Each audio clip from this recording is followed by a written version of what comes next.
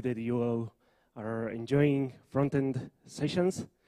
And it's a great honor for me and privilege to introduce our next speaker, Mark Bolton. He is a designer. He runs a design shop in Cardiff, Wales. And I am almost sure that most of you know that he has designed the home of Drupal, the Drupal.org. He made a redesign of that and also designed the logo, the branding for Drupal itself. He's been involved in Drupal community since 2008. He's attended and spoke at several DrupalCons. He's also an author and a publisher of 5 Steps. And it's a series or a collection of books by different authors about the design process. So I'm not going to take much time. Ladies and gentlemen, please welcome Mark Bolton.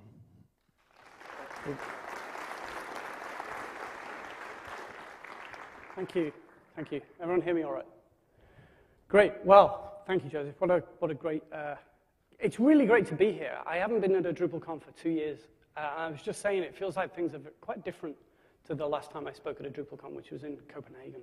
This is my 5th or something DrupalCon. It's much bigger.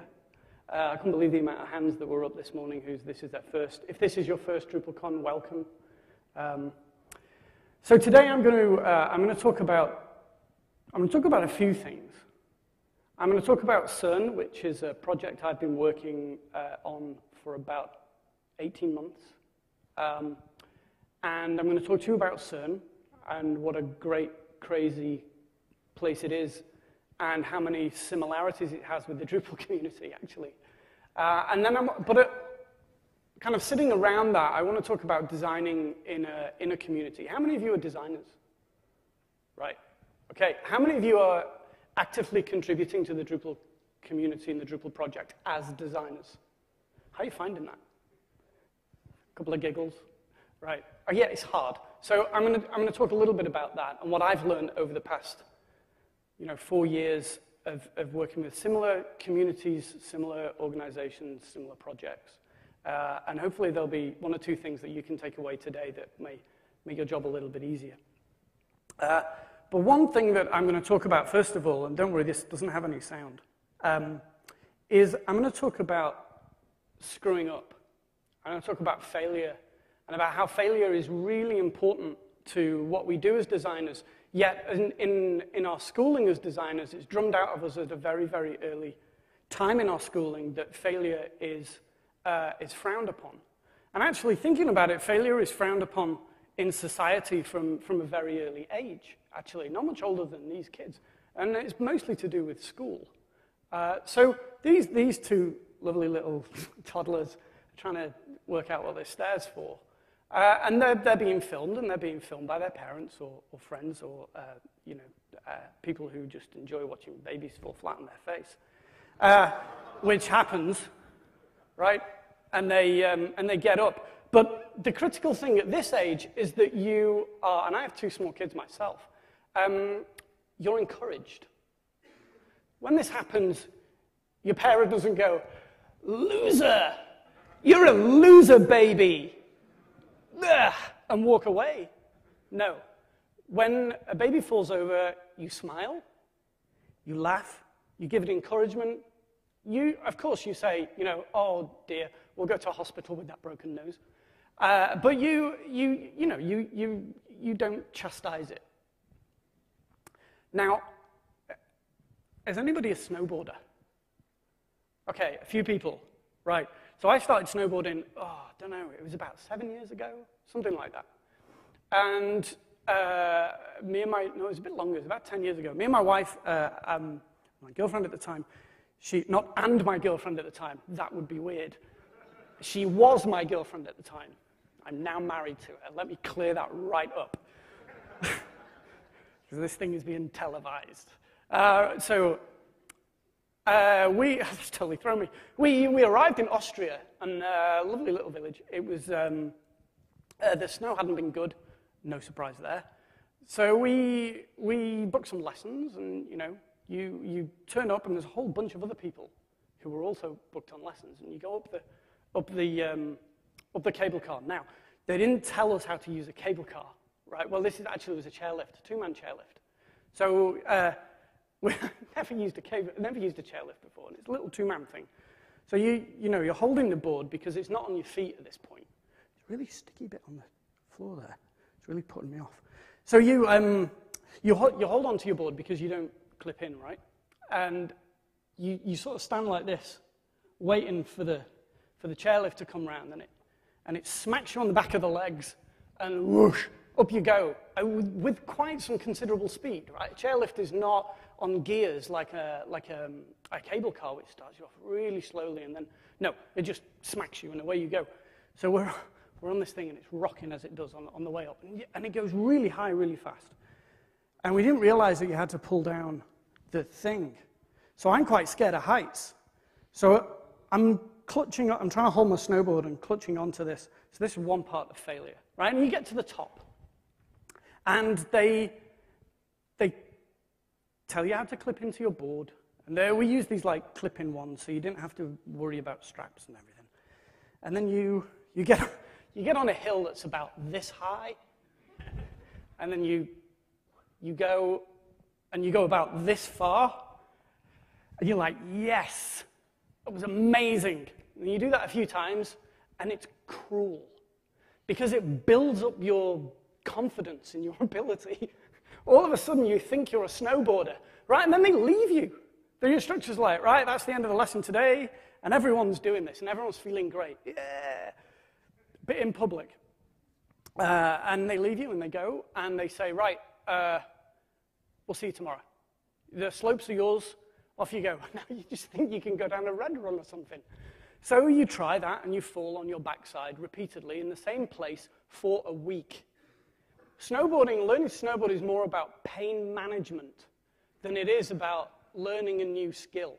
It's more about how willing are you to put up with falling on that same spot to the point where when you do it, your body tries to deny it's just happened by kind of thrusting forwards, and you're like, oh, hitting that one same bruise.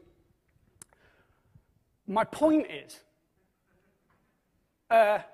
when you snowboard, learn to snowboard, you do what those toddlers were doing, is that you fail in public.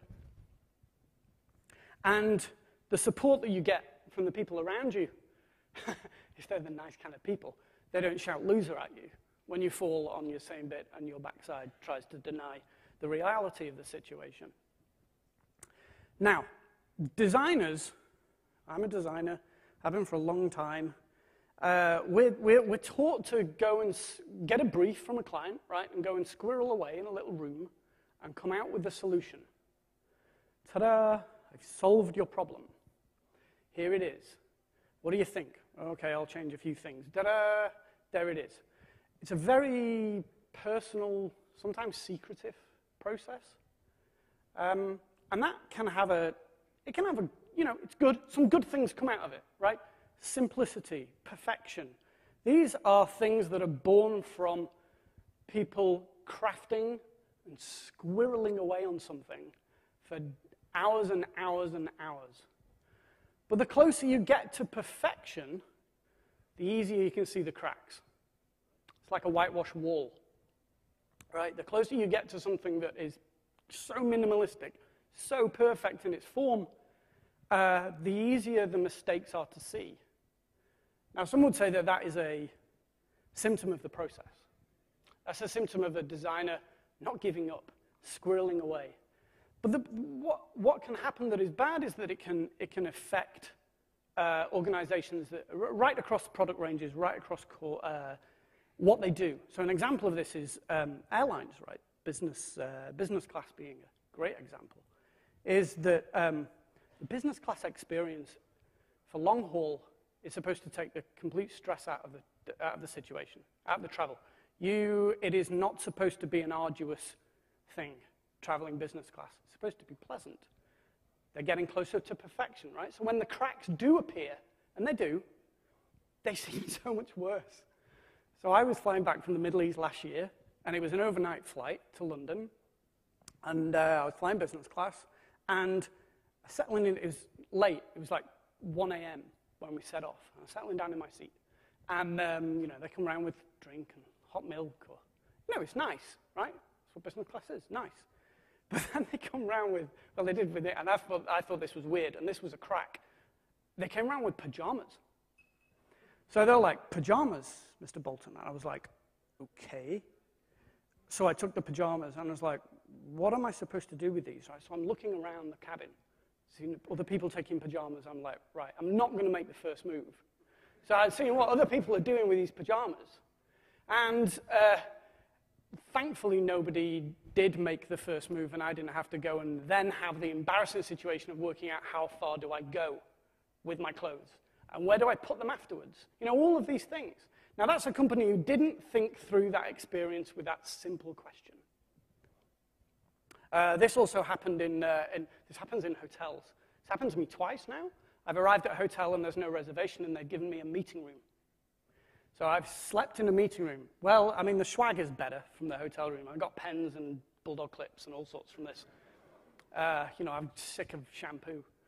So anyway, the whole point of that little rant about a few things was that it really goes to the theme of this whole conference, which is opening up. And it's something that we as designers don't do naturally, either through our, just by being who we are, what we do. Our schooling, for me personally, was through the way I was taught. So when CERN approached us a couple of years ago, they said, it was an amazing telephone call. They said, hi, it's CERN. I was about to go, yeah, right, whatever, and put the phone down. They're like, no, it really is. Can we chat? Because we have a problem with our content. And we have a problem in that we're a large, complicated, vocal community with very little hierarchy. And after seeing how you worked with the Drupal community, we think you'd be the man for the job, if you're up for it. So after a bit of back and forth, we started on the project. So who's heard of CERN, right? Probably most of you, that's why you're here. CERN is a flat-out bonkers place. It's brilliant. It straddles the border between France and Switzerland. It's in Geneva. CERN is like a really dodgy, old-looking university campus with knackered buildings and loads of physicists walking around, and other people too. But it's, to all this, you know, first looking at it, it just looks like a university. Well, it was where the web was invented. This is the actual next box that Tim Berners-Lee invented the web. There's a sticker on it that says this. This machine is a CER. Do not power down. It's kept in a little box, a little display cabinet in CERN. It's quite, you know, physicists aren't really into kind of like making a big deal out of things like that. It's just like, it's a computer. Like, I'm there going, it's the web, it's the web. They're going, are you coming? I'm like, and then so there's so much stuff here. Every time I go there, my jaw drops. I have these moments of just like, what? Because of the crazy stuff they're doing, but also the crazy stuff that I see. So this is basically the server farm where the experiments, all the data comes out of the experiments. So that is on the LHC, which is the Large Hadron Collider. The amount of data that's coming into here is, well, there are about 600 million collisions a second going on in the LHC. The computer discards maybe 2/3 of that, but keeps 200 million collisions a second, and all of that is stored here in lots and lots and lots of computers. Just to give a sense of the scale of the thing, right? This extends probably about the same distance that way and a little bit that way.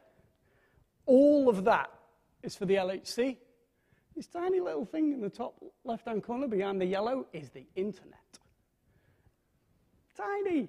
It's the European backbone. There literally is a big pipe behind there. And then there's a few other things which power things like search and stuff like that. So there's a lot of stuff. What a lot of people don't know is that CERN is a complex of accelerators. There's a lot of stuff going on. It's also the home of the best typography in the world. Check that out. It is futuristic. So what happens is, we're just trying to explain a little bit about what happens. So the LHC is a collider, but before the protons, which incidentally come out of a little bottle about that big, it's about the size of a lemonade bottle, and that is enough for about, I think it's about 200 million years of used protons in that. So they're like protons attached somewhere here, and they go firing down there, and they get sped up, and they get accelerated and accelerated through these different accelerators and boosters, and then they get thrown into the collider. They don't accelerate in the collider, they just go around and get smashed into each other at 4 points. So LHCb, which is an experiment over on the right, Atlas, CMS, and Alice, which is over there. So, and they're all looking for different stuff. CMS and Atlas are looking for similar things. And I talked about the typography. Check that out. It's full of great things like that and signs that say cavern. And this was when we went to see the CMS detector. So we actually were lucky enough to see this. So just to give a sense of scale, let me just look on that because that's properly ropey. Okay, yeah. So this little thing over here, that's a dude. Right, so this thing, the cavern is about twice as high as this room and twice as long. The machine itself is about a third higher of this room again and a little bit longer than this room. And what happens is this thing here, see, we're very lucky on that day. That's the beam pipe. So that little pipe there, so that's where the protons go in. That is a single piece of beryllium that spans the length of the machine. So there, it was all exposed. That was very exciting. It wasn't excited as the other people who were with me. They were all like, they were like Muppets. They were very, I was like, it's just a pipe. It's just a metal pipe. There's also, well, the thing about CERN is that it's got very, very unique problems, right? One of which is signage. They needed a sign for a dead dude. And this is for, in case there's a helium leak, right? Each one of the magnets is filled with helium, and if that leaks, you're dead, basically. So it's like, woo, warning, dead. And when I saw this, I was just howling. This was rather embarrassing, because everyone would just walk straight past this and looking at the beryllium pipe. And I was like, check this sign out, and I'm wetting myself laughing. Spot the designer. Sorry, it's very funny. So as well as the big experiments that you see on TV and stuff that Brian Cox talks about all the time, things like that, there's a whole load of other experiments going on at CERN. CERN is actually the infrastructure, right? It provides the beam. The beam. Basically the beam of protons, right? It gives it to various experiments, and those experiments do stuff with it. So this is called a Zolder, which is a crazy, looks like just plumbing and tinfoil and crazy guys hanging out at the top there. Woo. So what this is the beam comes into a Zolder and they do stuff with it. There's a brilliant experiment in a Zolder called WITCH, which stands for Weak Interaction Trap for Charged Particles. They so made up that name to fit the word witch. But it's only ever worked once, and it blew up then. Every time they try and turn it on, it blows up. I think the only time it did work was on a full moon. So it's got this picture of a witch on the side of it. And they're like, oh, that's witch. And I was like, that's cool. That's such a cool story. And they're physicists. They're like, it's very interesting. This is Jasper. And he runs an experiment called Cloud.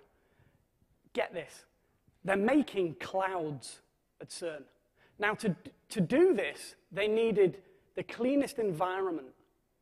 because I didn't know this, but clouds are made from bits of stuff, right, which moisture attaches to, and then they build and it turns into clouds.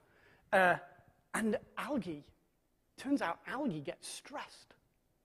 This is a great, I hope this is true, and please, if it's not, nobody come up to me and be a smart ass afterwards and say, you know that algae story? Well, actually, because I don't want to know. I like this.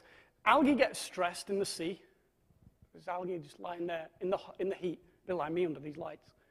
And then it goes, oh, you know, it's really too hot, and spits out biomass. So, and this floats up, and it creates clouds. And then the clouds shade the algae. And it goes, oh, that's better. How cool is that? If it's true, which I really hope it is. So cloud is an experiment where they're doing this kind of thing. They're making clouds, not with algae. Stressed algae, yeah, they're torturing algae in there. Yeah, you're hot enough yet? They're making clouds, and then they're firing the beam at these clouds to see what happens. Now, the beam going into cloud isn't like tiny, tiny, like in a beryllium pipe. It's really big. It's like this, big beam. Now, they had to make the cleanest environment on Earth, and then they had to make the cleanest water on Earth so that there were no contaminants in there. Very, very cool problems, very interesting ways. We need the cleanest water, so they just go and make it. That's the cool thing about CERN, is that the problems that they have there are quite unique. So they just go and make stuff. So who's got an iPhone or similar smart touch device, right? The capacitive touch screen in your smart touch-enabled device was invented in CERN in the 70s as a way to cope with the amount of controls in the control rooms. So it was, so we need a touch screen, but it needs to be, interesting problems. And there's a lot of knowledge share that goes on. So there's a lot of these things that are solved and then get put out into industry. CAT scanners, they do a lot of medical research stuff because they've got loads of radiation that they don't really need. Like, well, let's irradiate stuff and give it to those people. Right, so so that's CERN, right? So what did we actually do? Well, on the project. So I'm going to talk a little bit about Drupal, but it's going to be at the end. So if you're waiting for the Drupal bit, you're in for a bit of a wait. Nobody leaving, that's good. Right, so we spent a long time researching the project. It was funny, our original proposal kind of had, quite a bit of research budgeted in. And they went, you might need to slightly amend that. We spent maybe 6 or 7 months talking and designing, mostly talking, mostly conducting interviews with users, with stakeholders. The issue is that it's a very, very flat organization. So the stakeholder, there isn't one guy in charge just saying, yeah, signed off, build it. It's just not like that. Very similar to the Drupal organization. Except there wasn't a Dries in CERN. So we spent a long time talking to people in the experiment. So I mentioned that CERN provides the beam. It provides the infrastructure, so IT, personnel, engineering to a degree, and it gives the beam to the experiments. All of these other experiments are also individual communities, sometimes just of a few people, but in other times, in the case of Atlas or Alice, several thousand people. And each group of stakeholders needed to be involved in some way in the conversation. So how do you manage that? Well, first of all, we just ignored it all, and we concentrated on the people using the website. There's a danger in projects of this scale, similar to the Drupal Association, is that you can get terribly sucked into the problems of the project without actually stepping out and spending real quality time with the people using the website, the system, the software, whatever it is you're working on. So we did a lot of that. And whenever we work on a project, we try and model the audience. I find personas work very well for me. They may not work well for you. There are other ways in which you can model your audience. I get a lot out of personas simply because the very creation of them helps me understand their needs and their motivations. So we did a survey. We did some quantitative stuff. So we did a survey on the CERN website. We had about 3,000 respondents in like 3 days or something ridiculous. Turns out people really like filling in surveys on the CERN website. Now we crunched that data manually. A lot of it was open-ended questions. There was some stuff like, some things like age and gender and things like that. But a lot of it was, why are you here? What are you doing? Just getting the context around it. And then we tallied repetitive phrases. So you'll see over on the right there. We tallied a lot of these repetitive phrases. Now you get a sample that large and those repetitive phrases will come out. So it's a total, we were stuck in a room losing the will to live for about a week. The three of us just going, oh, this is rubbish. Why did we do this? But we had to, that thing where you're waiting for a bus and you've waited, like it's 20 minutes late and you're like, I'm here now. I've got to keep going. It was like that. So let me just go back. So what was very interesting is that it broke down the audience into four key personas. Students, which was by far the largest audience group that is using CERN or was filling in the survey at the time. Actually, that research was further added to throughout the course of the kind of 6 or 7 months, and it played out. Then there are teachers. Teachers are really interesting because they mostly logistical, their interactions with CERN, so they want to find lesson plan material and that kind of thing, or they want to come and visit CERN, or they like to keep up on their subject, if they're physics teachers or whatever. Scientists and researchers use CERN a lot, and they're looking for very specific information, updates on specific information, and they're highly knowledgeable about their subject area. And then we have the general public, who are generally a bit dumb where CERN's concerned. They're like, is it going to blow up? Are they making black holes? Am I going to die tomorrow? There's a lot of fear. We were quite surprised about that. Those came up quite a lot. You'll see. Actually, you won't in this one. Maybe it's down the bottom. But that was very useful because it gave us a sense of what are people coming there across all of the user groups. And the one thing that came out time and time again, and you'll see all of those lines across the top right there were updates. People wanted to know what the hell was going on. Now, that represented a real challenge for us because these 4 audience groups span complete numpties, like the general public, who are going to die, to physicists, particle physicists, high-energy physicists, who use the word femtobarn in everyday language. So our job was to right, so we've got to provide content in a meaningful way from general public, this end, to high-energy physicist. I don't know why I did those voices. So we created these personas, and we mapped these keywords that we got on a kind of a graph. It's fairly arbitrary, but you can see where some dip above this line. And we can say that, well, for general public, they want to know what's going on. They want updates. They want progress of the LHC. They want to learn. They want knowledge. And they're very curious about CERN. They want to know what's going on there. Not very trusting. We really needed to understand how CERN's organizational structure worked as well. Now,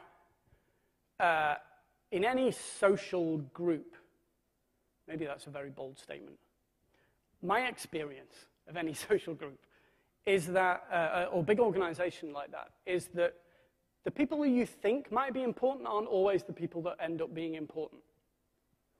So in an organization, this could be the CEO. So, you pander to the CEO's needs. He or she may not be the person involved in this at all.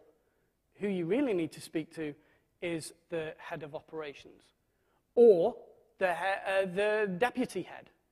Now, it could be somebody who's very vocal, lots of connections, knows everybody, bit of a gossip, knows what's going on, and those kind of people do the politics very, very well, and they can move a project, and those are your friends.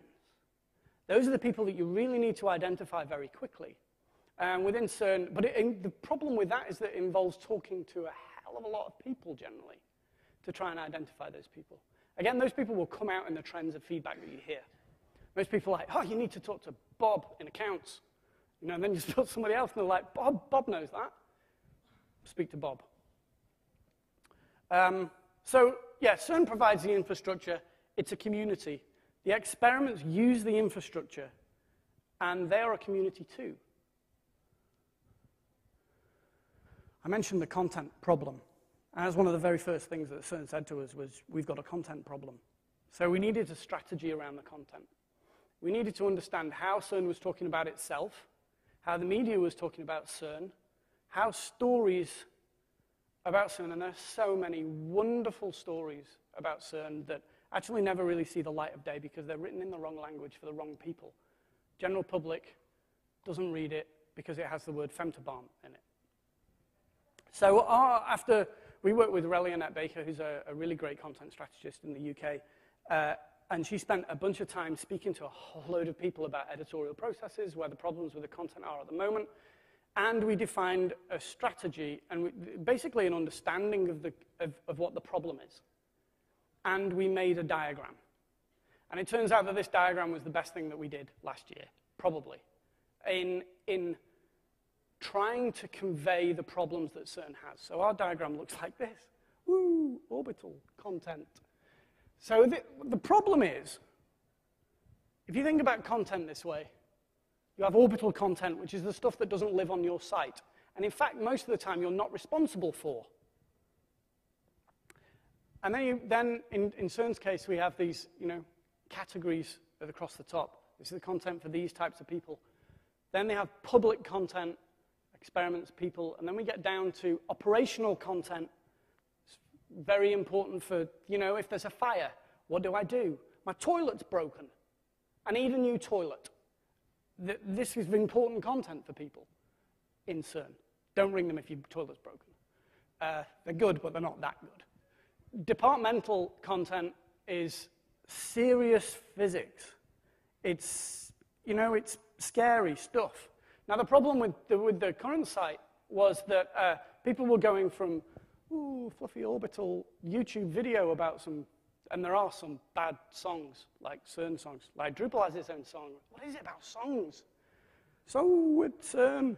And the people were going from that thing on YouTube all the way down to big, scary experimental physics content. They're like, whoa. It's like being smacked in the face. Femtobomb.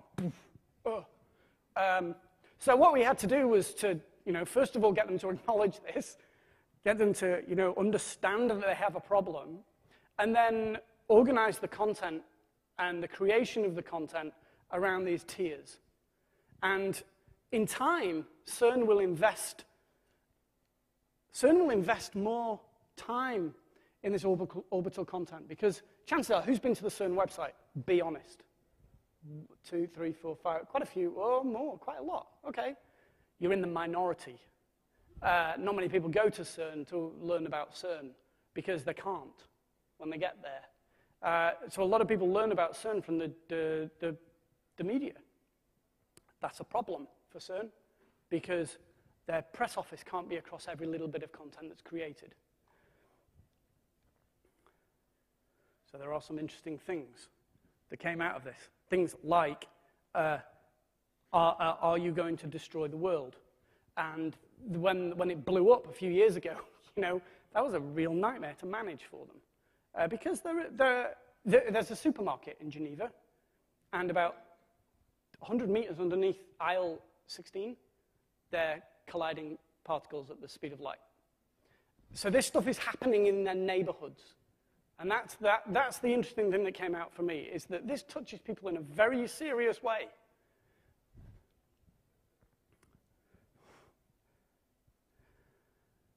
Going back to designers sitting in their little cupboards, I would like to say it's not a cupboard really, in their studios, squirreling away, creating something perfect on their own is not conducive to producing good work, I don't think.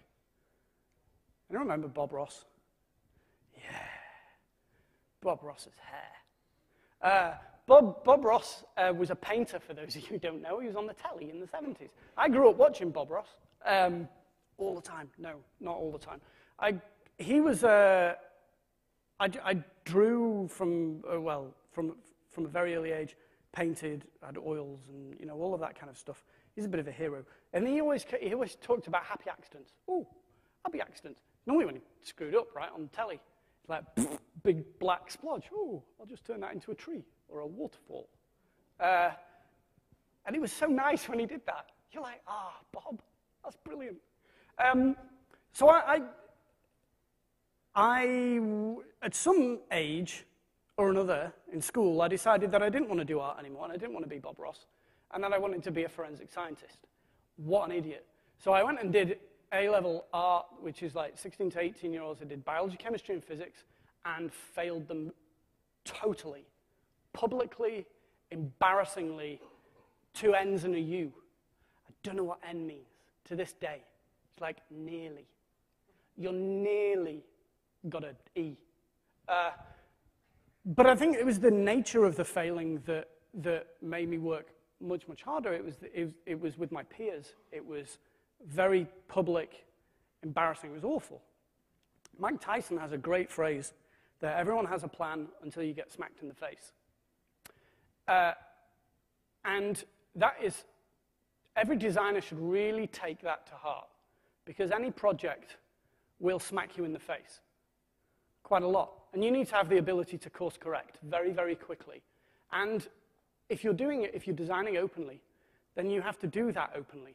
And you have to take that hit and take that mistake publicly and move on. And it's really hard to do. So the way that I do that and the way that I mitigate that is by fidelity.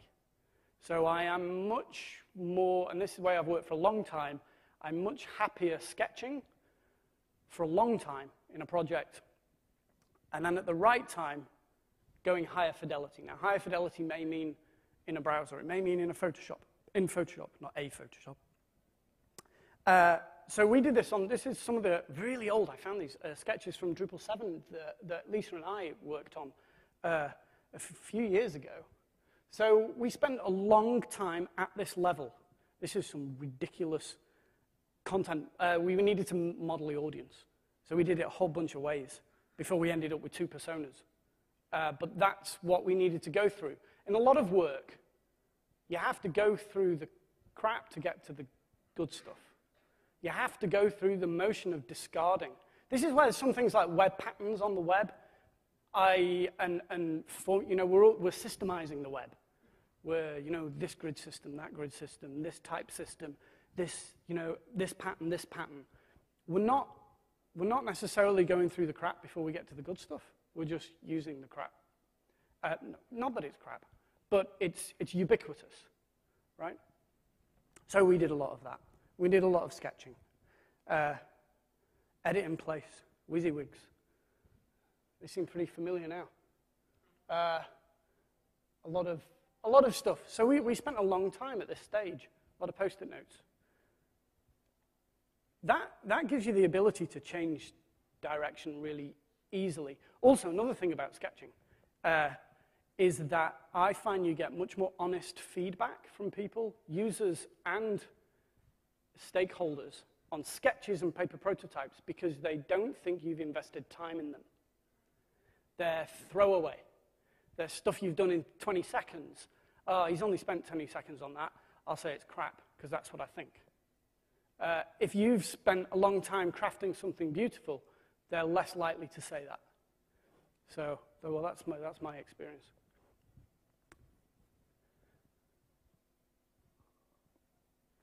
So Guy Kawasaki talked about a make mantra. He talked about this a long time ago. And it's very similar to another thing which we've used in the past called an idea brief, which is this idea of you take a project and a brief and you try and distill it down to a phrase or a a couple of words that is an actionable kind of springboard for ideas. Or it could be used as a phrase to communicate something on a project. So for Drupal 7, it was, we had a bunch of design principles, but the one that stuck out time and time again was privilege the content creator. That came up and up and up throughout the whole process of that project. So there's a bunch of people who have those. You know, sometimes they're kind of strap lines, FedEx, Peace of Mind, Nike. So you can use a make mantra as a guide. So when you, as you can do on a project, you meander off the point. You can use it to pull you back. Does it answer this problem? Stick it on your wall. It's a springboard for ideas. So when you're stuck, and we all have those days when we're stuck, you can go back to it, and it can help you, take you in a direction that you may not have gone. This one's a good one. Well, particularly with CERN, right? It's a big, complicated project, big, complicated organization, and it's not simple. And there's a desire sometimes to try and make something simple, but some things just never are. And making them simple actually is doing a disservice to them. Sometimes things are complex. Lying about their simplicity, I find, is fine. Because how we use this make mantra, for example, and I'll show you in a minute, is to explain the approach. Now, that's not saying that our approach to a complex problem is a lie.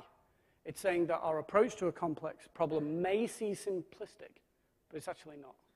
It's kind of lying.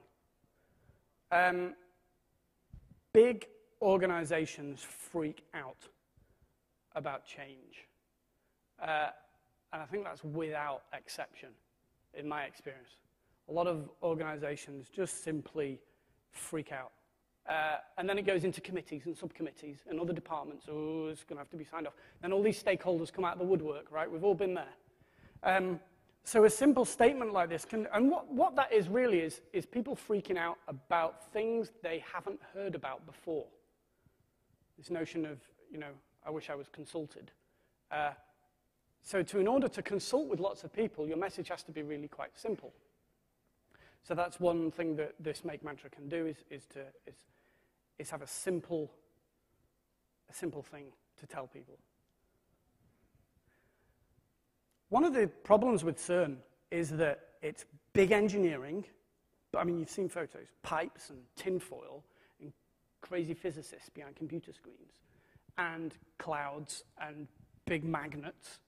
My mum thinks that's boring, right?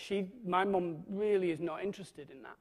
She should be, because of the story behind what CERN is doing is actually, one of the most important, I think, one of the most important human endeavors on the planet. It's incredibly important. And yet, she finds that boring. So we can't show pictures of magnets. Now, NASA has a really easy job of it, because they're doing something similar. They're exploring outer space. CERN is exploring inner space.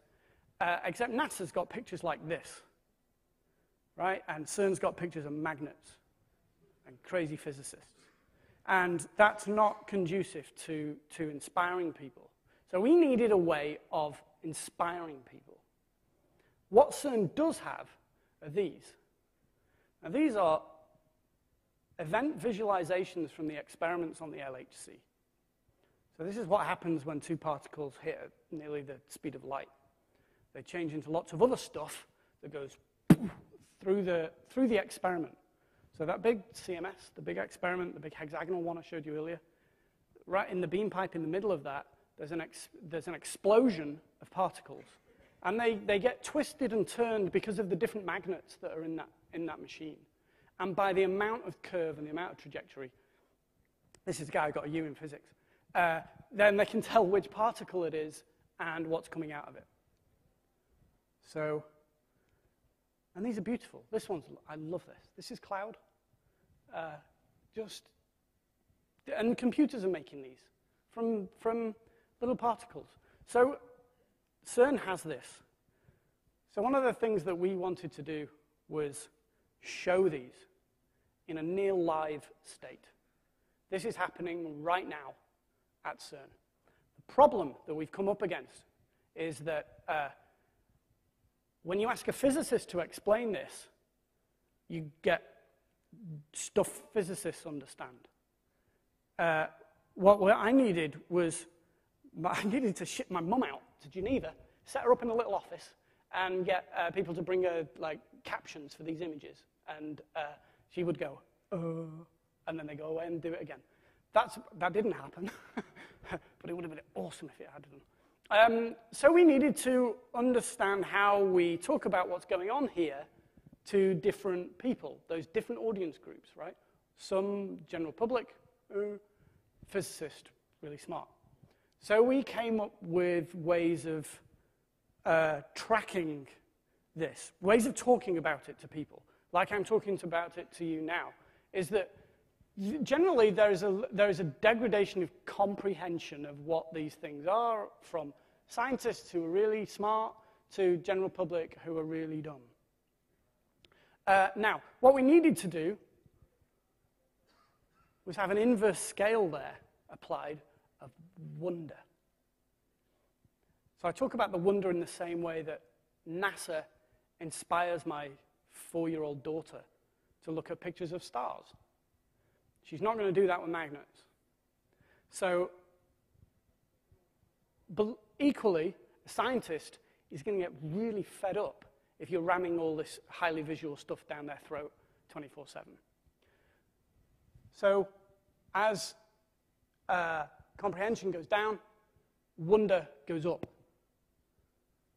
Turns out, the dumb general public really like shiny things, and the scientists really don't. Just give them femtobombs. So, what's happening on the project? This is what's happening. This is the homepage, and we're working through. One of the things that people said they needed was updates. How, what's going on, and there's different ways of telling that story to different people. Sometimes it could be that there's a shutdown. We're closed for 2 months, which is what happens. In fact, CERN's going to be closed for a couple of years for all kinds of upgrades and stuff very soon. So there are those stories that aren't that important, aren't that interesting. Then there are stories that need more explanation. So we have stories with links, stories without links, updates without links. But then when something happens, something is noteworthy. So we needed a different display of these updates. So this is a noteworthy display when they thought they'd, those neutrinos had broken the speed of light. It just turned out to be a dodgy wire. They needed a way of saying this thing is important, so it's more important to this other stuff, so it's going to go sticky at the top and it's going to have an image, because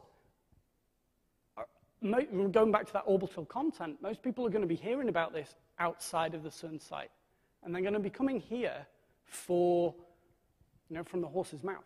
They're going to be coming here for the truth. So it needed to be big. The other thing is when there's a significant event, a significant story, there needs to be a different display on there to prop that up. So we have this is where we'll have full screen photography. We'll have a high contrast caption to the story at the top. The next thing you may have seen a few months ago, which we actually did, which was a roadblock. So this was when there was the announcement. I had to sit on that story for about a day and a half. It was the hardest thing I've ever done. I sat there like that on my hands with my mouth shut for a day. It was very exciting. But we were under complete embargo. We couldn't talk about it. So this is where the whole site just disappears, and one story is up. Now this got, I think they stopped counting the uniques on this, but it got to lots, like 50 million or something. So it's not Drupal, it's a static HTML, because why would you need Drupal for this? That's really is cracking a nut with a sledgehammer. You just needed something that's very, very lightweight, extremely lightweight, and on its own. They could just drop in. It hardly ever happens, this. Now, like I said, the challenge of these updates is this is how physicists are used to seeing updates in CERN. This is page 1, it's called, which is brilliant, page 1. And this is dotted around CERN on big screens. It's like there's one in the cafeteria. It's great. People eating their lunch, looking at it. The worrying thing is I know what some of these things mean now, which is slightly terrifying. But you see that there's such a disconnect. That's what I'm trying to get to. And you'll see this in other organizations, other businesses. There's a massive disconnect between what the organization thinks the users of their website need and in the language that they'll understand it.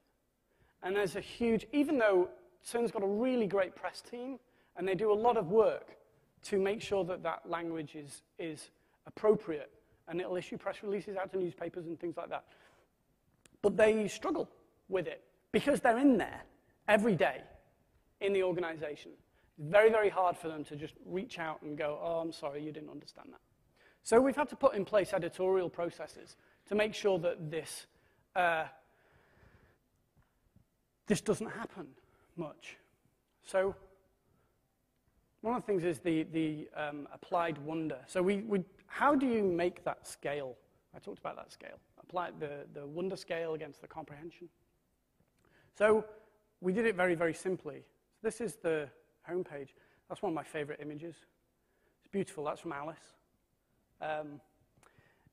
So we have the homepage. It's very high wonder. This is for the general public. This isn't for Bob the physicist. He's not bothered about that. The About section is the way that we underpin the page with just a simple graphic, a simple textural, meaningless in many ways. There's no context on this. It's just a pretty picture of space and nothing more. There's a terrible tendency with designers to over-rationalize stuff that is just beautiful.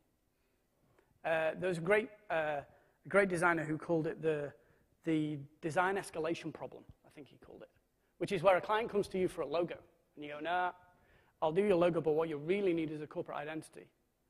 And then you go, actually, no, what you really need is a design system. No, what you really need is a business strategy. Your business strategy is all wrong. Up we go. And the danger of that is that you lose sight of what a lot of designers get into design for, which is just to make beautiful things. So we did that on here, and we had some fun with beautiful images. And these are textural. They're not meant to mean anything. They're just meant to underpin the content, give the content some context. I mean, it's just a blue shape. It doesn't really mean anything. But my mum thinks it's pretty. General public. Physicists, however, don't want any of that crap. Give me text. Nothing but. We have brilliant meetings with some physicists. So one of the things is on the system of getting the visualizations to Drupal via another Drupal was like magic. It's taken a long time for that actually to happen because the experiments are spitting out stuff that's proprietary, has to go through conversions, has to go into a kind of a repository where captions are added by certain people. And we were sat in a meeting with a physicist representing an experiment, just saying, like, we need talking her all through this. She's getting increasingly bored. And actually, she started getting really angry.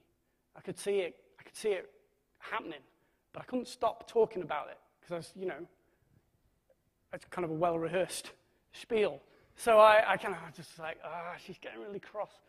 So in the end, she just was like, I'll give you whatever you want, in whatever language you want it. I'm a physicist. I sat there going, how to make a dumb web designer look dumb. I'm a physicist. She actually said those words. That's brilliant. So they want text. So this is low wonder. It's not meant to be fancy schmancy. It is designed specifically for that audience group to get what they need. It's very legible. The wayfinding is easy. It's easy to get around. That's what they need. So I mentioned Drupal very briefly. This is where I talk about Drupal. 55 minutes into my talk. So we've done a bunch of Drupal-y things for CERN. The first thing is to make CERN is so they've gone from kind of just HTML, as they would, because they, kind of invented the web. They've gone from crappy HTML stuff all the way through a whole bunch of other systems for people making websites. So the people that make websites at CERN are users. So if you're a user, a CERN user, you can have a website.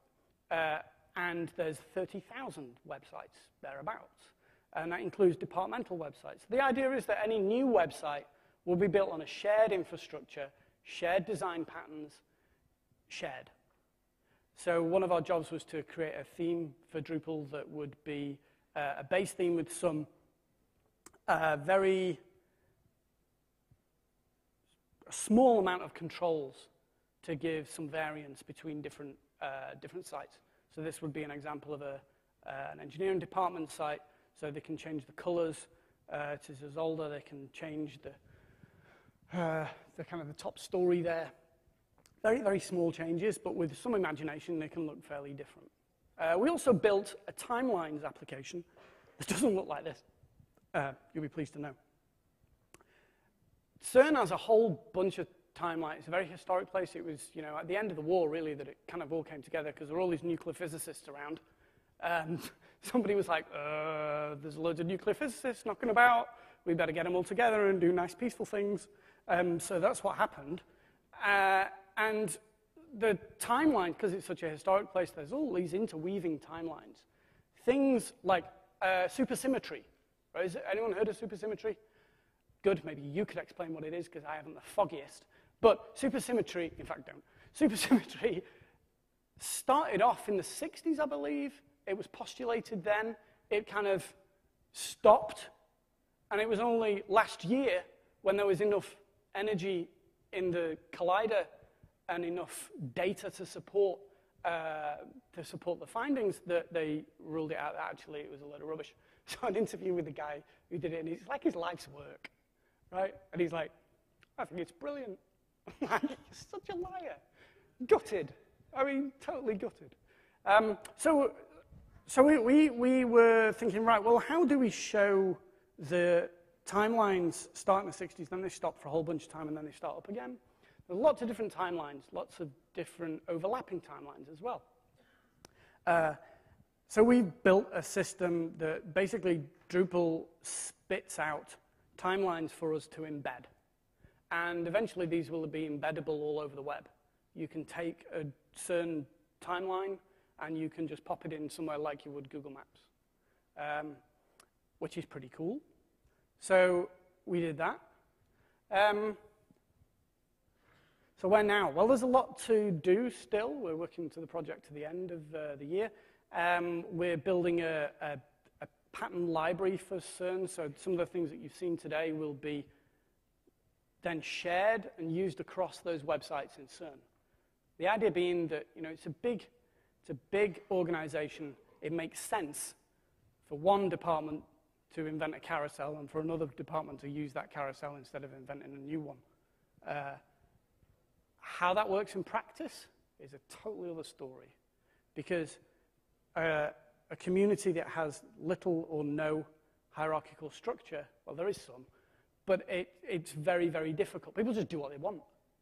I'll just do it. And I learned very early in the project not to fight that. And I think that comes back to some of the lessons learned on the Drupal projects that I worked on, where I found something so important that I go into issue queues and I'm really trying to argue these points. And I think I've learned when to just go, you know what? Fine. I think it's one of the most valuable lessons that I learned in those two projects. And it played well in a meeting I had at CERN where we have this toolbar. You probably saw it on a couple of the screenshots that goes across the top. That's a Drupal module. One of the departments wanted to take that module, fork it, and put navigation in it. I was like, yeah, you might not want to do that because of all of this rationale and reasoning and research that has got us to this point. And they were like, yeah, I think we'll do it anyway. And we were like, all right then. And that was it. That was a meeting. They were like, left. And I was like, you know what, I'm not going to get upset about that. We're also working on so there's a page in, if you're logged in to the CERN website as a CERN user, you don't get all that fancy schmancy homepage with stuff. You get a page that hasn't changed in about 12 years. And it's just a page of links. A million bazillion links. And we're working to redesign that in some way and bring a bit more user functionality into it so that people can have their own predefined points. That is incredibly painful. You know, you take users who've been using the same page for 12 years. That's never happened in my career. I just go here and click this link, and it's like they're riding a bike or they're eating. It's a completely automatic response. How do you redesign something like that? A lot of people in CERN think we should leave it the hell alone. Sometimes, in the project, I'm inclined to agree. I'm running out of time, so I'm going to skip through these pretty quick. We learned some good stuff. And I hope that, well, first thing, that open design is really hard. It's hard because of it goes against our natural inclinations as designers. And failing publicly and openly is really, really hard to take on the chin sometimes, especially in an environment where design is rewarded it's rewarded if data is provided. So you guys may see this in the Drupal community. I've seen it in other communities, and we saw it at CERN, which is, you give me proof, and I'll believe what you say. And that's very difficult to design in that environment because it actually nurtures an environment where risks aren't taken as much. Because it's a total pain to produce an idea, prototype it, research it, get findings that back up what your thinking is, then present it. And this happens all the time in open design. We learned that don't ignore the content problem on a project. The content is really, really important. The whole movement of content first is again siloing content, and content's been siloed for long enough. You used to be at the end of a project, right? You do the project, and then you go, right, client, write all your content, and they go, what? Because there's this mountain like this. They're like, oh, no, we're going to get this done, and they don't.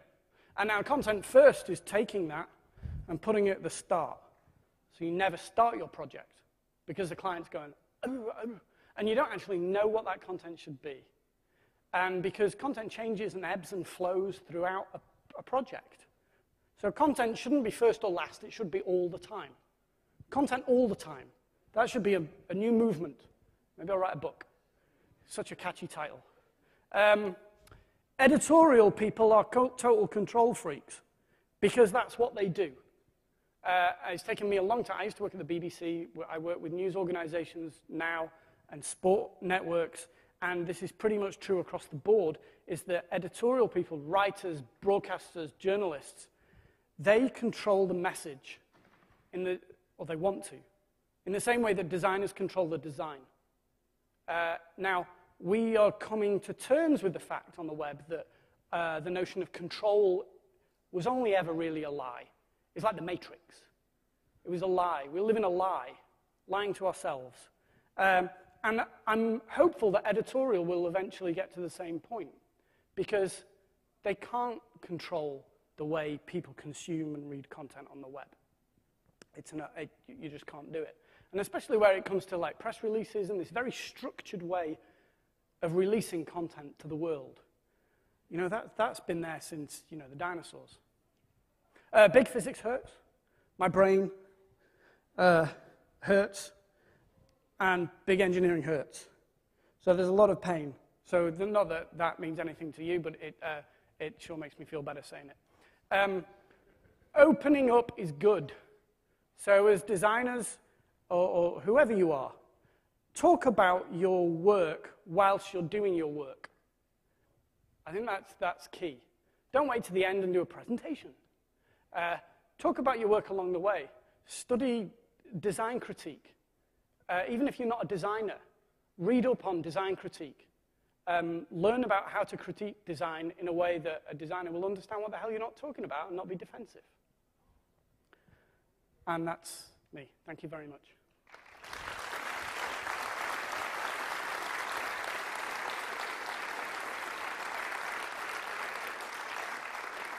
I don't know if we've got any time for questions, because I've like gone